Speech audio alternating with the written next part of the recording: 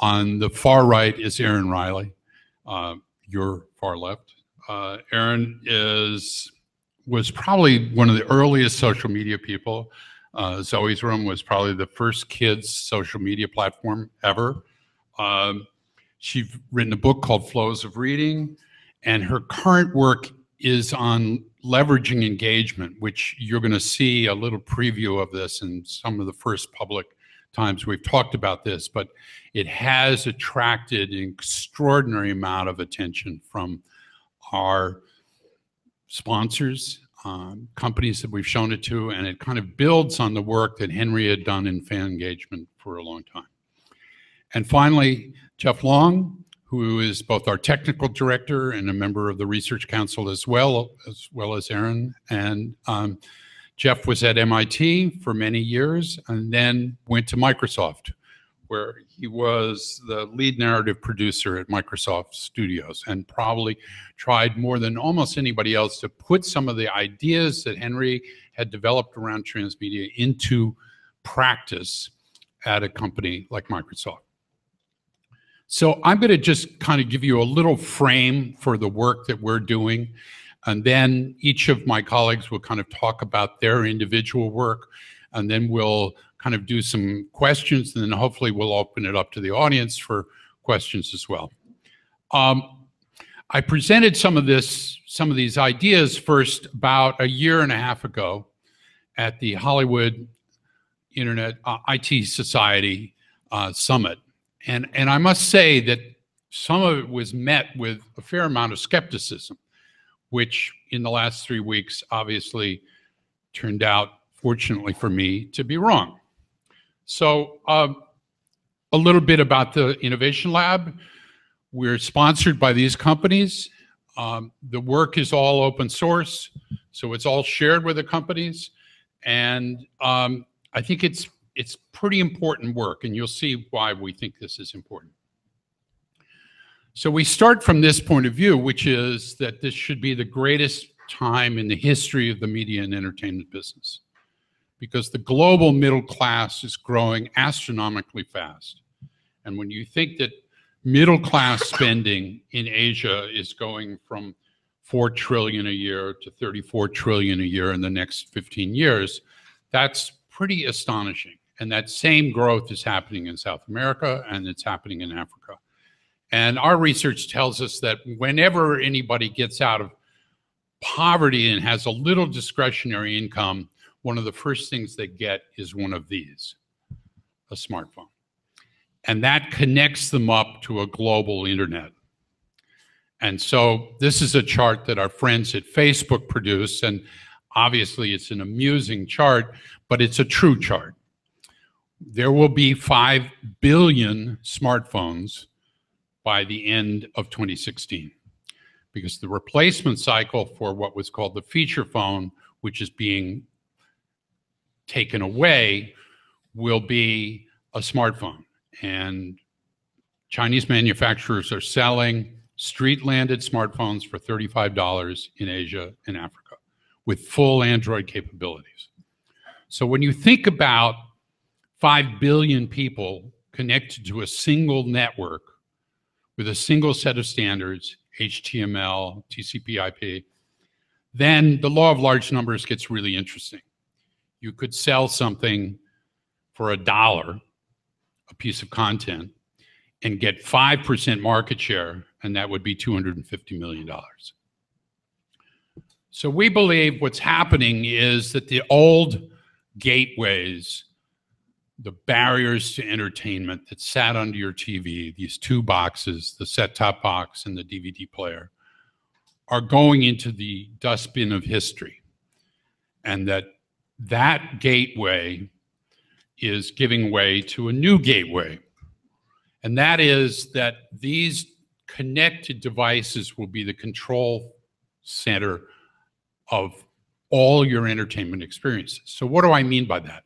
I mean that I will be able to go into a hotel room in 3 years, pull up my Netflix app on this. The smart TV in the hotel room will recognize this device and will allow me to play whatever I want, whenever I want it on that device. And so that connected world in which connected devices, and by the way, there's no limitation to this right now. All the protocols are in place, all the connections, and at the lab at DirecTV that we're working with, it already works. You can run your TV off your smartphone. So that creates a completely different world. And obviously, a lot of the people that we're thinking about and working with understand that. In the last 3 weeks, both HBO, ESPN, and last 2 days ago, CBS, have announced that they're going to do over-the-top applications. Now, that doesn't mean they're going to use TV everywhere, which is a dead standard and will not be useful for anybody. They're going to be able to talk directly to their customers. And that's new. In the history of Hollywood, there's always been a middleman, whether it was a theater owner for Louis B. Mayer in the 30s, or a broadcaster in the 50s, or a cable owner in the 70s, 80s, and 90s. There's always been someone in the middle who has all the data and who's the gatekeeper to the customer. These applications like Netflix obviously have shown the ability of people who are putting out content to talk directly to the consumer and know exactly what the consumer wants are life-changing. And for the very first time, we're working with companies that will have data on what people want to see. And the ironic thing is, today, the HBO Go app, which runs through TV anywhere, HBO has very little data on what people are actually watching on their own app. So that's why they're going around the cable companies. Now, this will, needless to say, disrupt the current TV structure. And when I said this a year ago, people said, well, that'll never happen. And because the power of the incumbent was too strong. But obviously it's not true. And if HBO and ESPN have broken away, then it seems to us the whole notion of the bundle could come undone. However, we think there's one problem with this construct, and it's something that Abby Gluten knows very well, which is in the music business last year, 80% of the downloads went to 1% of the content. If you can see down at the bottom of that chart, there's a tiny little green thing. So out of the 8 million tunes that were available for download, 6 million of them got less than 10 downloads in the course of a year. So that's a problem. And the problem is partially around search engines, which only advantage popularity, whereas what we think people want is novelty. They want to explore something new. And so partially what we're going to talk about is how maybe you could leverage engagement in understanding who the fans are to do that. So I'm going to stop there, and I'm going to turn it over to Henry, who's going to talk about what the affordances of a kind of internet-centered content world are in terms of spreadable media. Henry. Thanks, John. So most of what I'm going to talk about here is sort of outlined in the book Spreadable Media, Creating Meaning and Value in a Network Society that I published last year with Sam Ford and Joshua Green. But I'm going to bring it up to date with some examples that we've seen emerging since the book was written. In many ways, the book was anticipating changes we've seen over the last 2 years in even more dramatic form.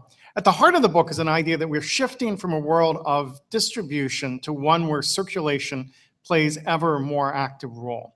By distribution, I mean the top-down decisions that companies have historically made about which content plays to which audiences under which conditions. So the decision, when do the fall TV shows debut? Whether we show the Avengers at the same time in the US and Europe. Those kinds of decisions are decisions of distribution. Circulation is now a hybrid system. It is still partially shaped, for sure, by those top-down distribution decisions, but it's increasingly also shaped by bottom-up grassroots decisions by lots of individuals and lots of networks about where they take the content that's meaningful to them. Some of those decisions are, shall we say, unauthorized. I'm trying to avoid the word piracy because I think it carries such loaded terms that it doesn't allow us to ask some hard questions about where value is created by piracy as well as where value is lost through piracy. And I think there's stuff we want to think about in a different way in this world. So what I'm calling spreadability is that capacity of content to be taken from one place to the other, to be inserted into conversations, and for those conversations to begin to accrue value and meaning. So the piracy model assumes depreciation, right? That the fans devalue the content they spread from place to place. What I'm arguing is that there is a kind of appreciation that's also going on. And by appreciation, I mean two things: that fans like it, they make an emotional investment in it, and as they do so, they increase its value. They increase its value in a cluttered marketplace by increasing its visibility.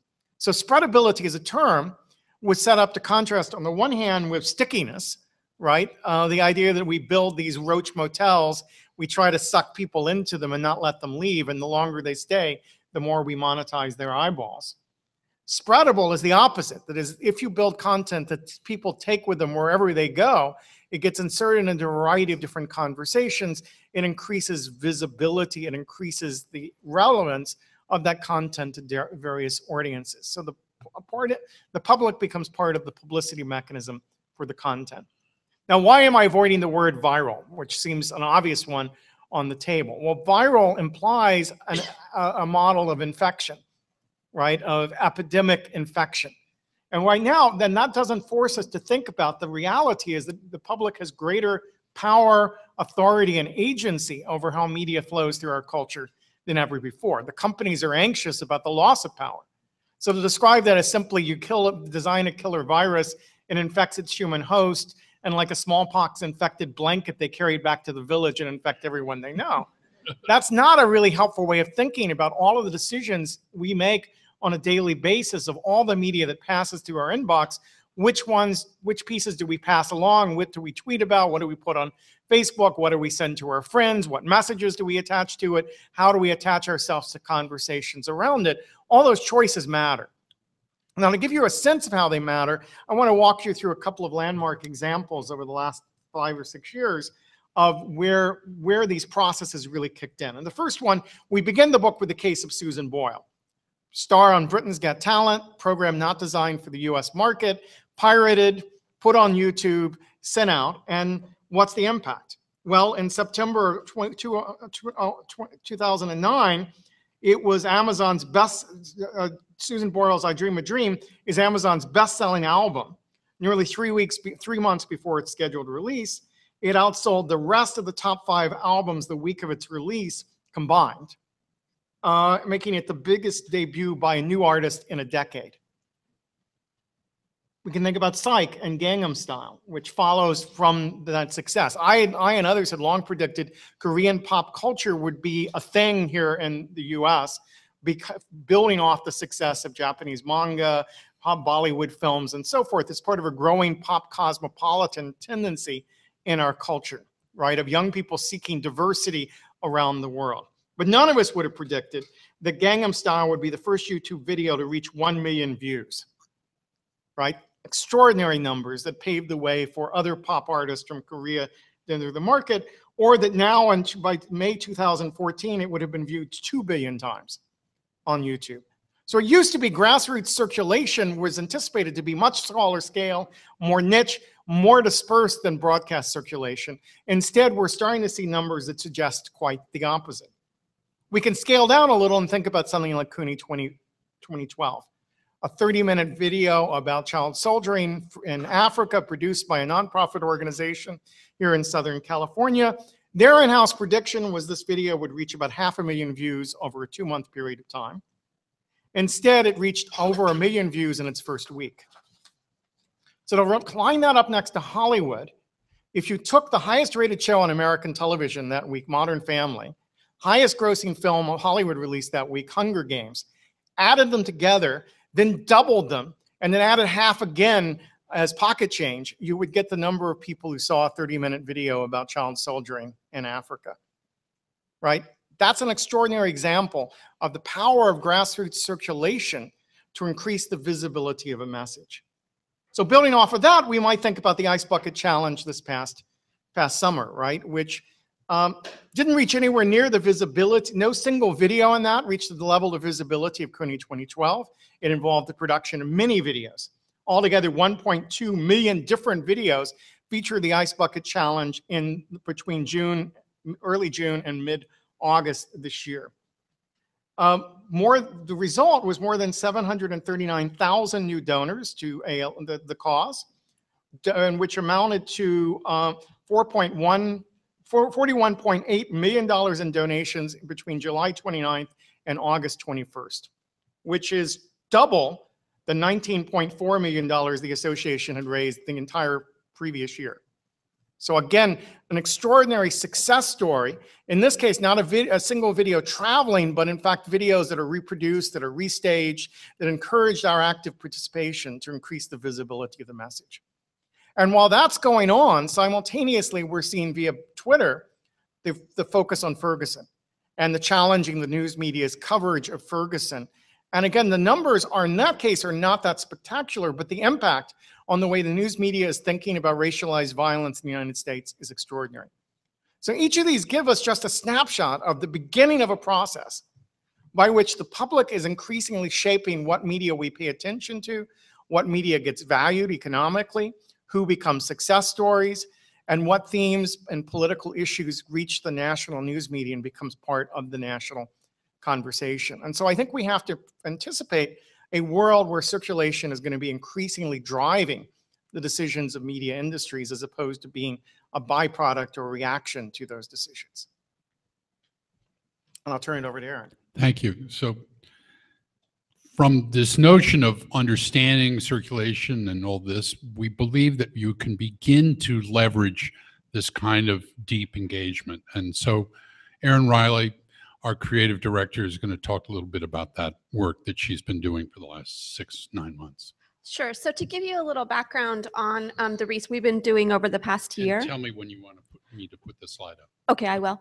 Over the past year, we actually have been developing a leveraging engagement framework based on studying sports fans. More specifically, we've been studying international football fans with not only going down to World Cup and interviewing over 50 plus fans, but we've been collecting big data through social media platforms and conducting a global survey in 16 countries with 16 countries with over 21,000 respondents. And when we're looking at the work with international football, we find that 14,000 of those 21,000 respondents can tell us a little bit more about their behaviors and motivations and what engages them with that specific fandom, which is soccer. So kind of scoping out a little bit of that when thinking about leveraging engagement and kind of building up on what Henry was talking about, we know that audiences definitely have more greater power and agency for spreading media. What our interest is really looking at, well, what are the motivations and behaviors that have them spread that media? So if you pull up the slide, John. So we're specifically looking at tons of big data, looking across different media platforms and saying that we can no longer segment people into the traditional marketing demographics of young, old, male, female, but really moving beyond just thinking about psychometrics of who these people are as individuals, but more looking at their behaviors as fan communities. And when you do this, we've identified 8 logics of fan engagement in which there are various ways these fans behave with not only objects of fanship, but also what drives these behaviors. So take, for example, entertainment. Entertainment is one that when we were starting to create this continuum of different ways people engage, entertainment fell into every one of them. It's we like to watch. It's that we, no matter what, are enjoying the overall experience, even though there are some questions about anti-fans on how you actually are enjoying that experience. But in one way or another, you're participating. A lot of the connections to the examples that Henry provided have a social connection, that there's this desire to create and deepen a relationship with others. So take, for example, the Coney example, or even the ALS example. You can go to advocacy and play. Advocacy about championing your passion, telling people and advocating or defending your position. Identification is another logic in which there's some personal meaning to you. Or play, where you're virtually playing with something, you're remixing it, you're adding it. The Gangnam Style is an example of play, where kids actually then created and danced and developed it and spread it in that way. So these are different behaviors, and there's 8 of them. I could go through all of them, but I'm happy to share this information with you. Those are just a few examples of the logics in which their behaviors are connected to what motivates them to spread this media. Now, when you think about this from how do we measure, what are some new measurements and metrics, we've been doing some tests with IBM. And the interesting thing is as you start developing definitions and phrases that you see over and over again in social media, including keywords, you can begin to define and find these logics in people's social media interaction. So we're working to develop new metrics and new dashboards of audience engagement that really gets to situational triggers. So we move beyond descriptive analytics, or other people are calling them predictive. You know, what are people going to do next, to more adaptive, adaptive analytics, where in real time you understand the situation or context that people are in. So you begin to learn not only their behaviors and what motivates them, but what does the audience know? What does the audience know when they begin to come and participate in the ALS? Some of them don't even know about the nonprofit that actually ran that. And they might use the logic of mastery to begin to understand those stories, to begin to understand other people that are involved in it. Social is we see that people want to engage with others. They want to connect with one another. And there's different ways of social connection. In our research, we found that not everybody is connecting through social media or one platform. So if you really want to understand social, you need to have this blended experience of understanding people's in-person interactions and connections, which is where wearables could come into play, and also their online digital presence. And that influences a part of it, but influence isn't the final say in how people connect or who the people should follow. Because as we start creating these behaviors and understanding the different logics, you'll find that maybe some of your most important communities are really niche, and they're a smaller group that have larger potential for spreadability than just the mainstream audience that's participating because they like to be entertained, they like to watch and socially connect. They might not be personally connected to it in that they identify with it, or they're immersed in it where they see the world through that lens. So knowing these different behaviors allows you to start identifying what are the different types of ways to activate these different people. Instead of providing one size fits all, whatever that saying is, you start actually creating multiple different types of campaigns in order to address a larger audience. Now, the most important part of a situational trigger when identifying these different behaviors is context. But context, when you start thinking about it from a big data perspective, can be much more complex than just where people are, which we can do through geolocation, or what time is it, to more thinking about their state of mind as well. What is their mood? Jonathan Harris, years ago, 5-6 years ago, created this program called We Feel Fine, and it attracted all the different types of emotions through blogs across the internet. So we can identify these different emotions or psychometrics of people and then connect it to fan behaviors and motivations of a community, of a social community. And together we can begin to leverage engagement to a much more nuanced approach, where you can not only find these specific communities you want to attract, but also what are the objects and activations that will help keep them emerged. or not even those that are already emerged, but those that are maybe more casual connectors, how can you move them on the continuum to further provide them value in the ways they like to be motivated or behaved in order to further expand their experience? Great. Thanks, Erin. I mean, one of the things we found in the World Cup data was people who engaged with football, soccer, for mastery were obviously much better targets for Adidas to sell a shoe than those who engaged for social connection. There were a lot of people who wanted to know something about the World Cup just because people were talking about it in their audience, in their office, but they weren't really deep fans. Yeah. And we think the same thing happens with Game of Thrones. You know, there's some people who want to know everything about Game of Thrones and who are masters, kind of like Jeff Long. And then there's others who are kind of interested, but it's more social connection, so you can have the water cooler conversation. And to differentiate those two is important. So I'm going to turn it over to one more thing really quick, Yeah. just to add to that. Another interesting thing about it, you know, going to your curation, is when you begin to think about these logics of engagement, there are lots of different user scenarios where we can identify it. So what are some new recommendation engines that are beyond just focusing on popularity to really beginning to introduce them to communities of interest for them? So that, I think, and there's another one which I think will relate to what Jeff is talking about focusing on content creation. If you knew that a certain fan community was really interested in sci-fi, but maybe connected to that sci-fi, it's a certain type of dramas or related to it, how can you actually encourage creative teams to use this as a research tool to better understand the fans that they're engaging with? And all this research is related to our partnership with Havas Sports and Entertainment. This is how this came to be. And they focus on brands. And so we think about this leveraging engagement from a brand campaign strategy of how you can actually in real time change your brand or campaign or digital strategies with the fans to further engage them. Great.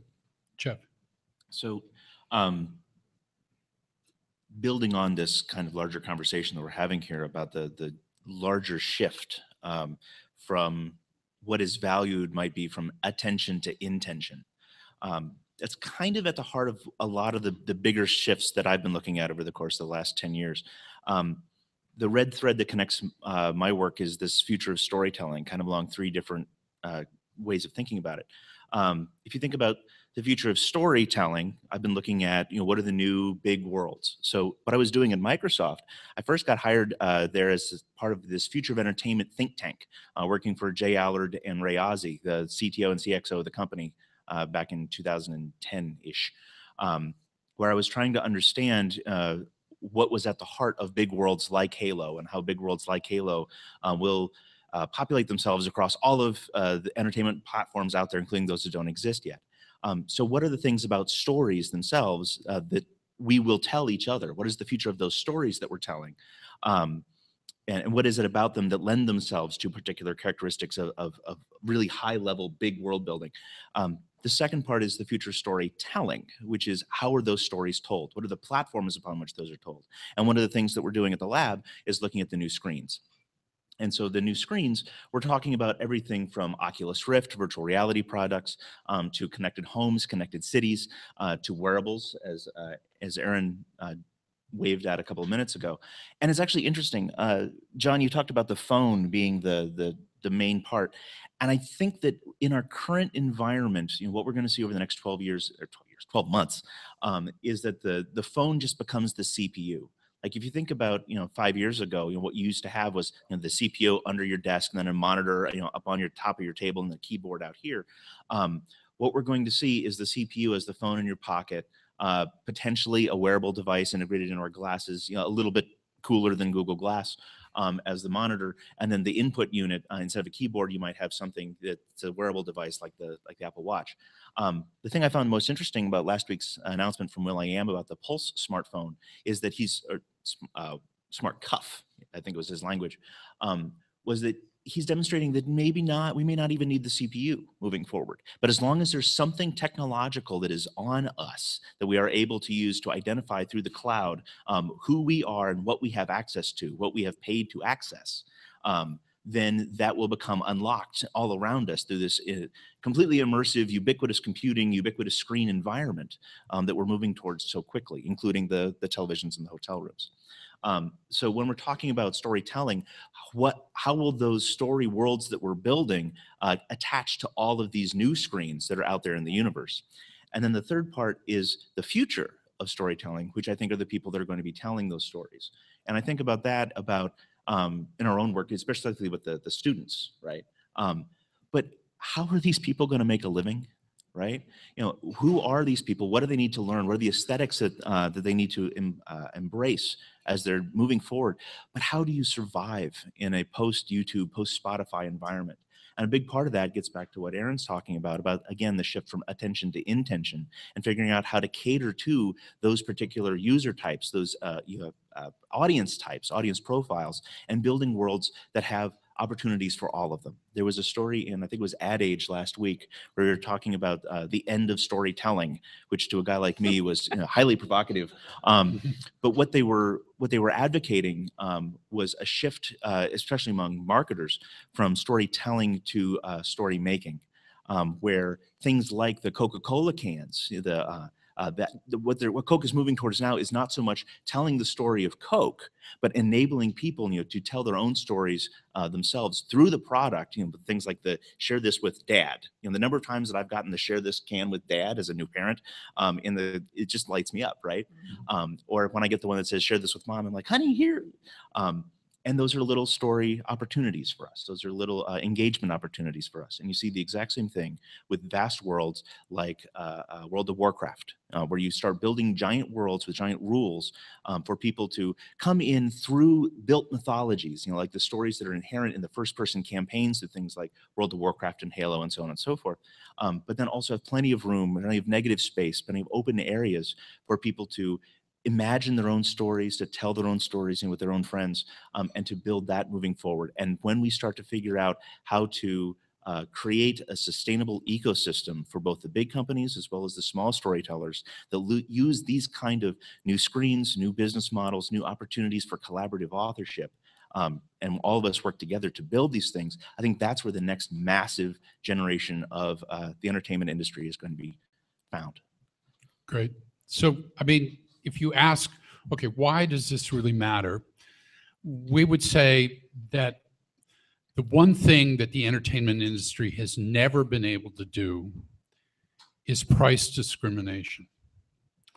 So out in the front lobby, I see Mercedes and I see Fords, right? And the Mercedes costs $100,000 and the Fords costs $30,000, right?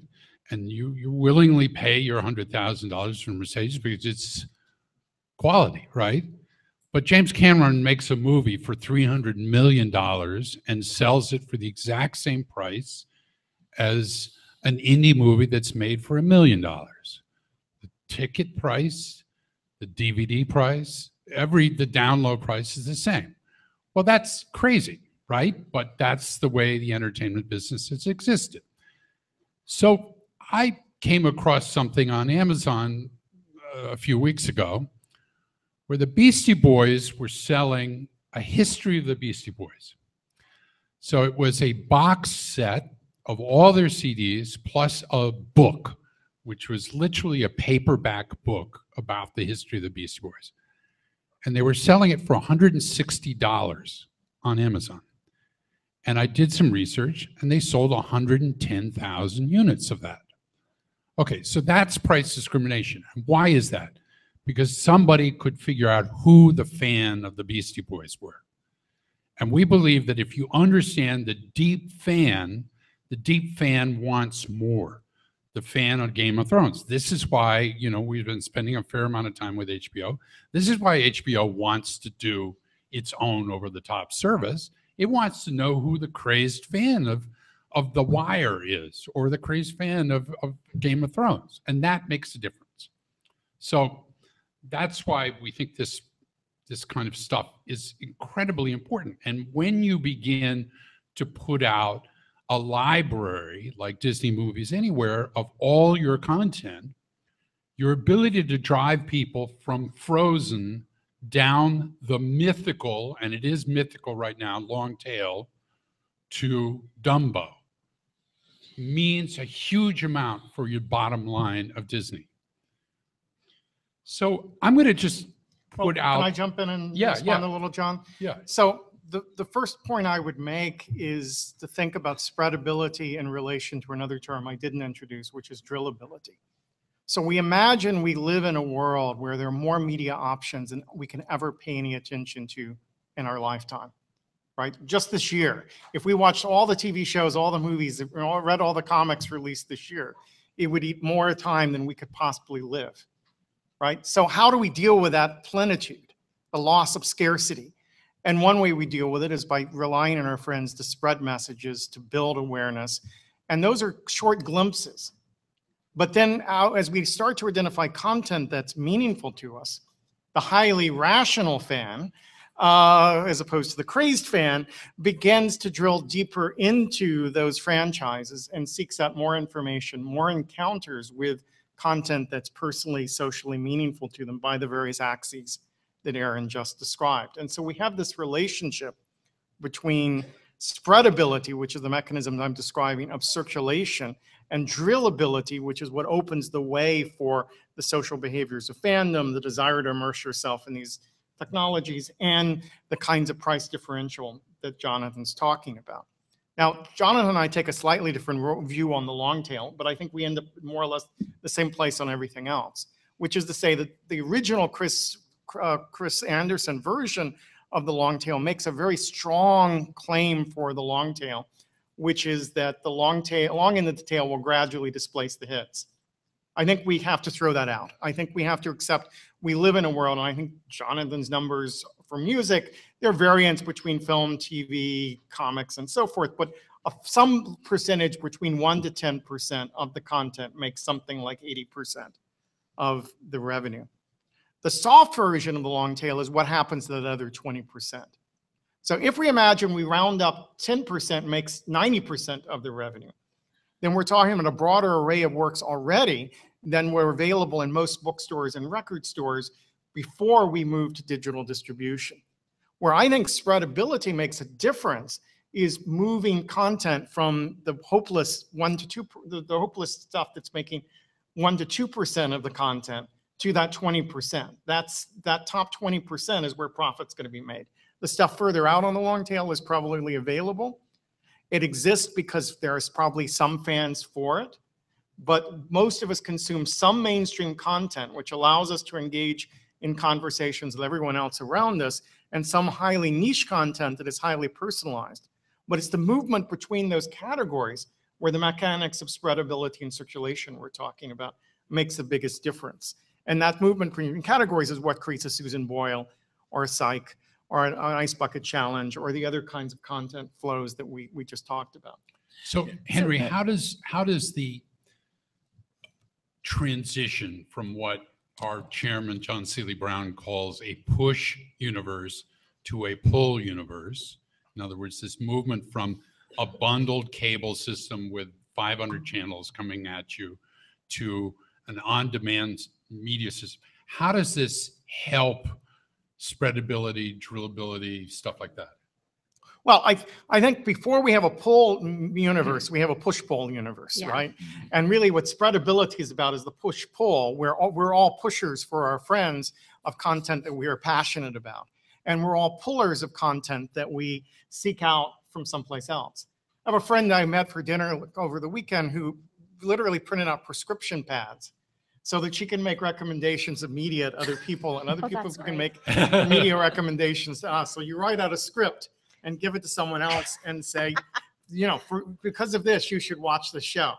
And I think that's, we don't all literally have prescription pads, but that's what we're doing all the time in a world where there's a lot of rich media, but it's hard to find, is we're recommending to each other media that's useful and interesting to us, we think are relevant to other people. And we're not necessarily writing prescriptions for the same content to our mothers or mother-in-law as we do to our high school friends, as we do to our children, right? We're making distinctions about different social relationships, different interests, different tastes.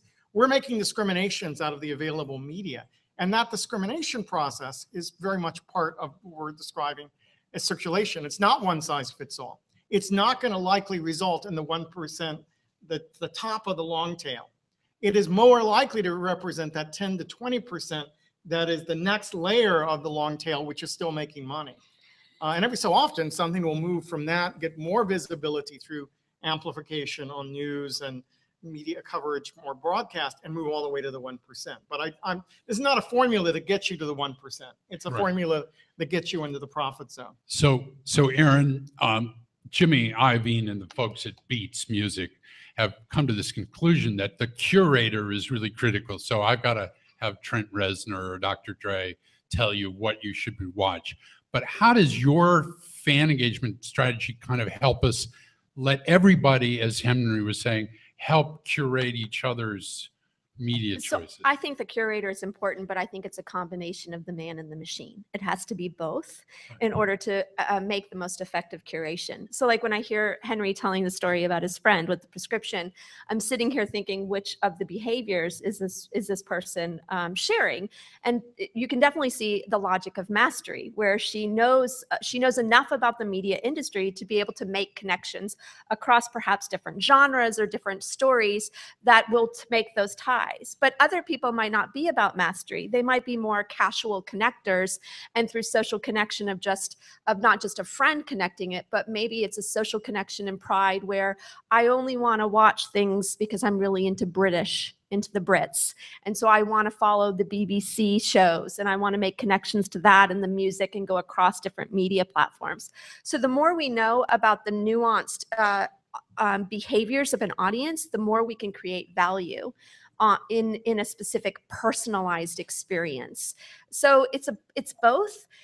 You know, if we're only doing it from like sharing with friends, we're only connecting to a behavior of social connection. And some people are more engaged in their fanship for other reasons that we need to also kind of address. Yeah, to think about something like Halo, right? Getting back to the Microsoft universe.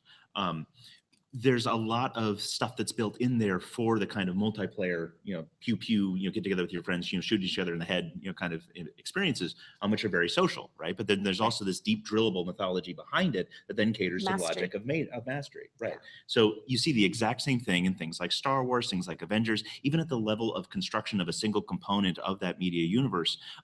Go and look at the Avengers movie. There's all these really surface level, funny ha-ha jokes, like when Hulk sucker punches Thor, right? And it's a very surface level of engagement and humor. But then there's also all these other levels of engagement for back history comic book geeks to riff on this. It's a lot like when you think about how Aladdin was structured by Disney back in the day, where there's all these surface levels of enjoyment, for a kid like my 2-year-old, but then there's also all these rapid fire jokes from Robin Williams, God rest his soul, that when you, if you're paying close enough attention and you're of a certain age, you start getting those jokes as well. So it's a multi-tiered, asymmetric kind of experience for all this stuff by catering to multiple models of engagement.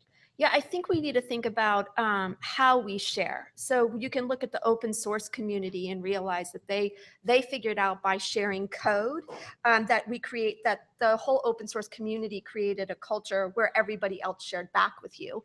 But they didn't share back code always the same way. There was a lot of different ways that you could skin that cat in order to really realize that nothing was left on the floor. So when we think about spreadability, when we think about the different ways fans engage through different behaviors, you can think about all the different ways we can slice that to spread it, share it, connect with it, whether I'm remixing it and creating it in some way because I have a personal identification to that property, or I'm more of a casual connector where I'm sharing it because I know my friends will be interested in it. So I've gone back to this slide because one of the things obviously we want to think about, especially at a conference like this, is, okay, what are the new business models going to be like, right? And so up here we have a variety of some, like Netflix, are subscription-based. Certainly the new HBO will be subscription-based. Some, like Hulu, are advertising based. Some are some kind of mix of them. So do anybody have any thoughts about what the kind of business model will be? Will there be one kind of dominant business model in this new on-demand universe, or will it be a mix? Okay, I'm totally inspired by Steve Weber's open source business models book on this. And so when you shared that question with me, John, I was like, okay, it's not going to just be ad or subscription based. There's all these other business models that I think are beginning to emerge. And you spoke of one yourself, for that real niche, fan that's so focused on it, you can repackage the material and sell it at a higher value. And to me, that's more like support sellers, where you can package additional services or products with the main product. So for example, you have a new Disney movie coming out and you repackage it and kind of upsell with a trip to Disneyland, or a Disney character stuffed animal along with it. Yeah, you see a lot of this kind of thinking when we talk about entertainment as a service. And it's not just entertainment from a channel, but entertainment from a particular IP. So it might be possible to subscribe to something like Star Wars and then get your digital hit of Star Wars every particular week, but it might not always be the same thing, right? So you're seeing this a lot with the Marvel Connected Universe. If you could subscribe, to the Avengers, getting back to that again, you might get, on Mondays, you get Agents of S.H.I.E.L.D. On Tuesdays, you get some little mobile game. On Wednesdays, you get the new comic book drop. On Thursdays, you get maybe a 3D printable model that comes out of it. On Fridays, you get whichever one of the new 100 comic book movies got announced this last week. And then moving forward, that's the kind of thing I think we're going to have people subscribing more and more to moving forward again, which is not so much channel or so much as it is a particular IP or even a particular creator. So that if I could subscribe to everything that Neil Gaiman ever created or everything that Guillermo del Toro created, I would do that in a heartbeat. And I think that that's the kind of ecosystem and business models that we're going to see emerging from independent transmedia creators down at the end of the long tail, where they can find their 1,000 true fans. And by them creating their experiences in such a way that it appeals to as many types of engagement models as possible, or as relevant to their particular mix of demographics or their particular mix of intentions, that's where I think we're going to start seeing some sustainable independent creation coming up quickly. But let's not actually, and you're going to talk about this, I know, let's not actually take advantage of the fans, right? Mm-hmm. That as we think about business models, we can't just expect that they're going to do things for the property or use the IP or remix it, and you can go and repurpose it and sell it without them wanting something too. So as we get into this, push-pull experience, and we know the behaviors and why fans are motivated to participate, we also need to realize that value is not just money, but value is fan participation as well. Yeah, so to go back to your chart on the slide, I think we are going to see all of these business models thrive, not just in the short term, but the long term. I mean, I think they describe different relationships fans want to have with different kinds of content. Right. And many of us are engaged with those content across those different platforms. Now, what we're going to have trouble seeing is how we differentiate those brands from each other. So as Netflix had an early lead in the production of sort of series. Amazon is catching up quickly between Alpha House and Transparent. We're starting to see original content emerging on Amazon that people are talking about and are going to be committed to, I think, in the same way that they have been to House of Cards and Orange is the New Black. And we're going to see other players moving into that space. What I think has the most trouble surviving is ABC.com, right? The idea that in an age of TiVo, where I scarcely know what channel a program is, that my first step is to figure out which network released that content or which production company released that content, and then figure out which of those is Hulu and which of those is on Netflix and which of those has their own sites and which of those, that's not going to work. I think for certain networks, HBO, Disney, make clear sense to me as things that in the short term, I will seek out that content because I know what HBO means, I know what AMC means, I know what Disney means. In the same way as a classic movie buff, I know what Warner's Warner Brothers means. I know what MGM means. I know what Paramount means. I know what RKO means. But I think for most producers and most networks, the idea we find your show based on that brand is like saying we'll organize the record shops back when we had them by the label rather than the artist, and see how quickly we can find the Beatles versus the Beastie Boys when we're trying to go through the record shop. So right now we don't have the right ways into finding the content we want, and whether the future is the curator or the machine, something's got to step up and do it. And I think over time we're going to realize that sort of genres and styles and modes of engagement are going to be better indicators of where we go for what content than brands, at least in terms of production companies and networks. Okay, so I want to open it up to the audience in a minute, but I want to ask one last question of my peers here.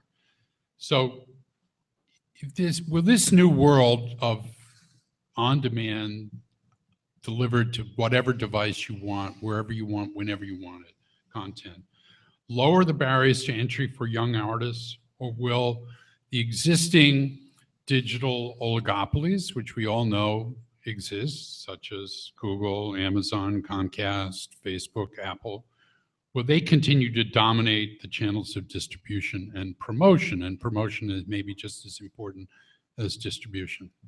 So anybody have a thought on that? I've been getting ready for an event we're hosting this week with Scott McCloud on the futures of comics, and went back and read some of the debate around Scott McCloud's book, Reinventing Comics, which came out a little after in 2000. And McCloud predicts there that the web is going to result in an explosion of independent artists who are able to publish their work and find communities around content that doesn't look like superhero comics. And Gary Groth at Comics Journal responded, and he said, no, we're going to see the major comics publishers play a greater role in the publishing of comics than ever before. So we look 15 years later, more or less, and we have to say both of those claims are true, that there has been an explosion of independent web comics that's brought new generations of artists in, that have diversified who is publishing comics, the themes of comics, all of the access of diversity that McCloud talked about in the book has been realized by web comics. And yet we still have to say a higher percentage of DC and Marvel comics are dominating the marketplace than ever before. And DC and Marvel have become even more powerful forces in our society because of television, film, games. The partnership of Marvel to Disney and DC to Time Warner makes that even more powerful than it was before. So the end of 15 years is a draw. I think both of those things have proven to be true. And a third thing has proven to be true, which further complicates it, which is the third largest publisher of comics in the US today is Kickstarter, right? So the crowdsourcing funding of comics is the mid-space between the independent web comics who sells to their top 1,000 fans and something that could reach a larger public through the specialty shop and bookshops. What happened to DC and Marvel? Now, DC and Marvel don't sell any more books than they did 15 years ago. Despite their growing concentration over the market, the readership of comics continues to go down. It's comics content that continues to sell. So if we extract from that, I think the answer to your question is yes. We get more independent artists because they can support themselves. We get stronger concentration by oligopolies because they have all of the competitive advantages. And in between will be something that may be crowdfunded, that may be open source, that may look like some of the experimental stuff that Aaron and Jeff have been talking about. And the one area where this gets a little spooky is, and I hate to raise the specter in the room, but we're all thinking about it, net neutrality. As you start moving towards increasingly large file sizes, right? For things like virtual reality, imagine the amount of bandwidth that's going to be required to stream a 4K virtual reality 360-degree environment. Right now, there's only a couple of places on the planet that could probably support that kind of weight, right? And what will it mean for an independent artist to try and do a really high res, fully immersive experience 5 years from now?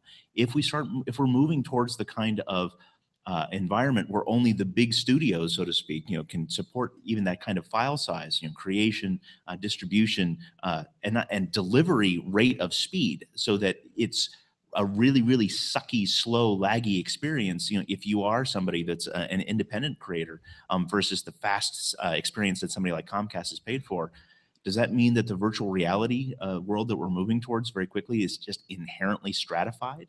And does that mean that the indie space there is already being cut off at the knees even before it even gets a chance to start? So I can talk from my own experience of being at the early stages of social media from a young artist perspective. What I see now is that all of these people that you named beyond Comcast didn't exist 15 years ago, and so I really believe that innovation will always find a way into the space. But the problem with the new kind of innovations that are coming up is these artists struggle because often they just are being thrown $1 billion and they're like, hey, I can go start something else.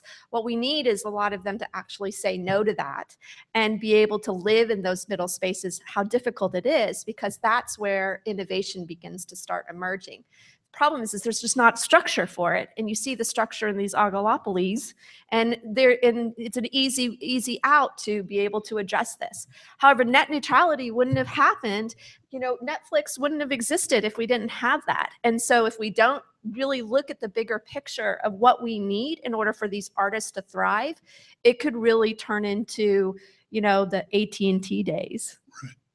Okay, Phil.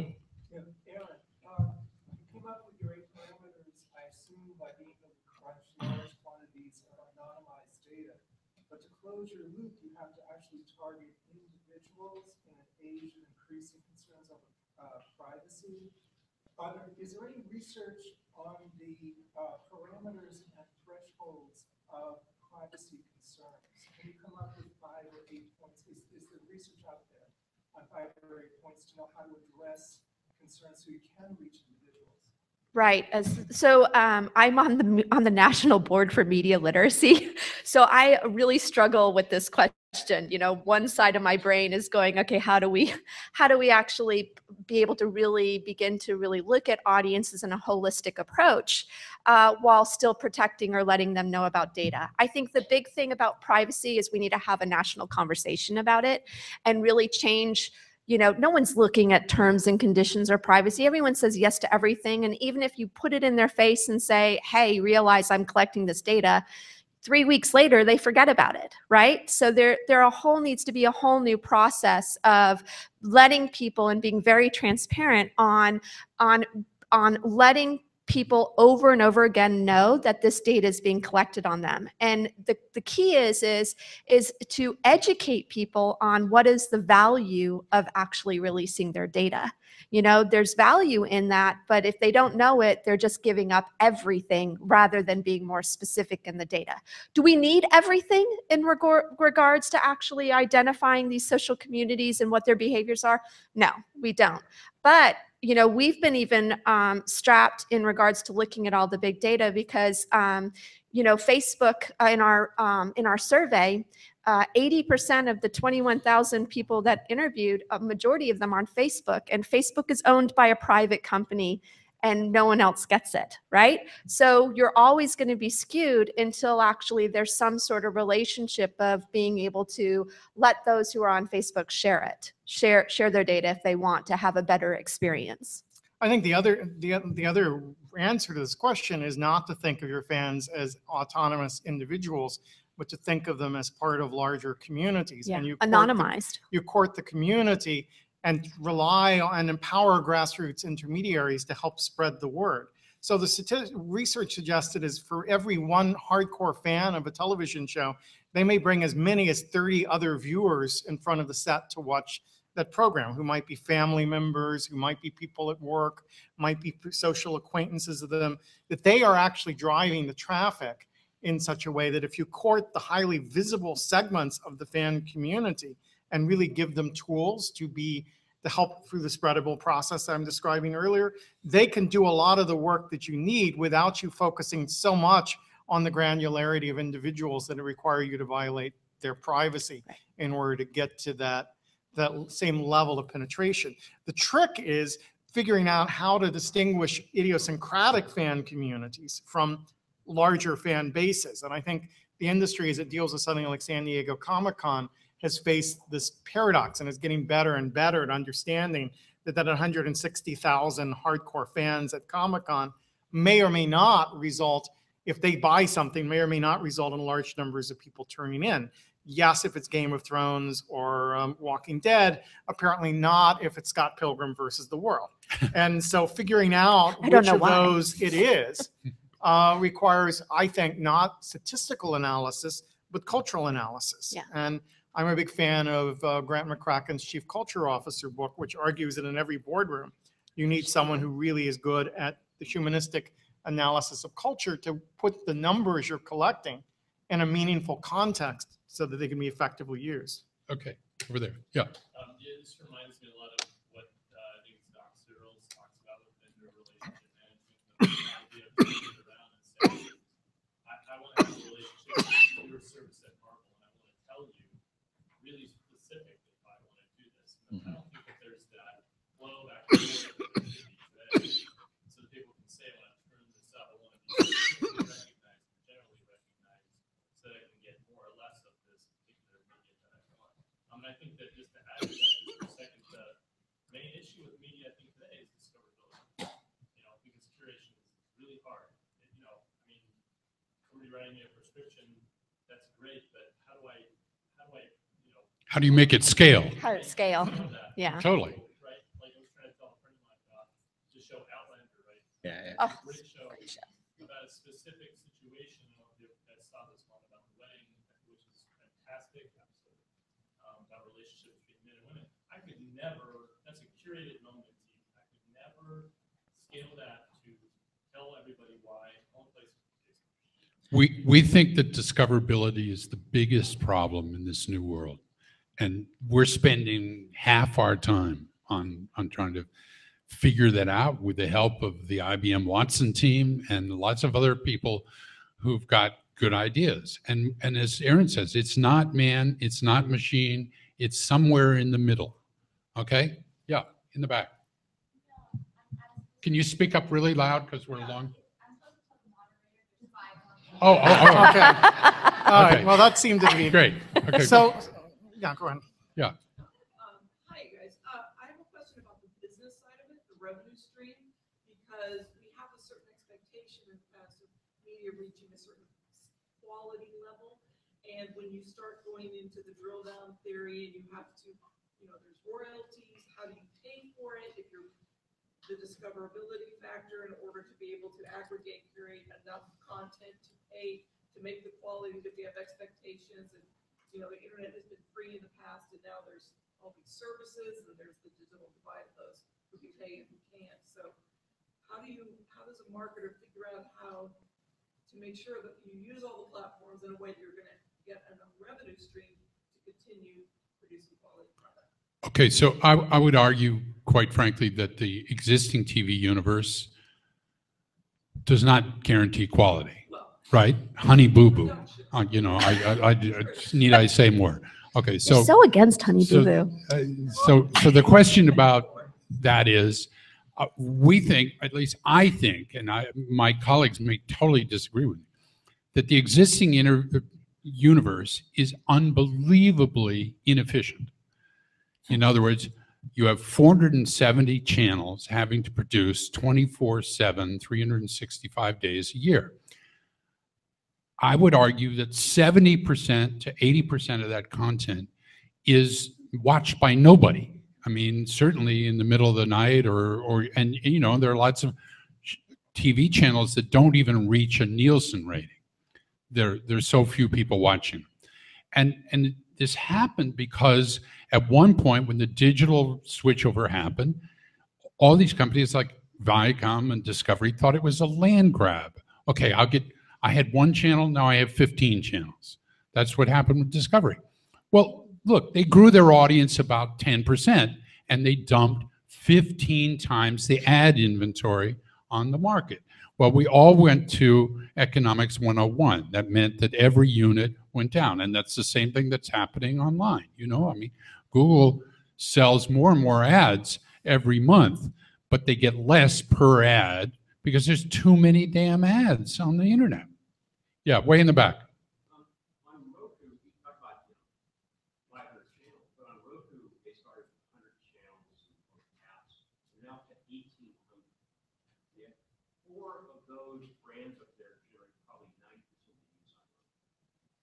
So we talk about discoverability, but brands matter, and the muscle of these things, what's dominating the OTT side. And it's the same on smart TVs and the rest. Actually, program, doing promotion on platform, it sort of works on the road, but it doesn't work at all on LG or Samsung radio smart TV. So how do you get around that? I mean, if you don't have a promo vehicle directly on platform, you can do the off-net or social media, but how do you, once you get the viewer on using those things, Netflix is not open. You can't buy promotional inventory on Netflix. You can't buy it on TV. How does the program in the context of outlet? We've always had 8 units or thereabouts for promo. That's disappeared. It's all gone in this. Is there anything here other than social and sort of prescription-based? Well, I mean, the obvious problem is, needless to say, that all these services are not indexed in any way by any kind of search engine, right? I mean, you can't go on and say, I want to find, an obscure movie from the 40s and see which one of these 10 services that's on.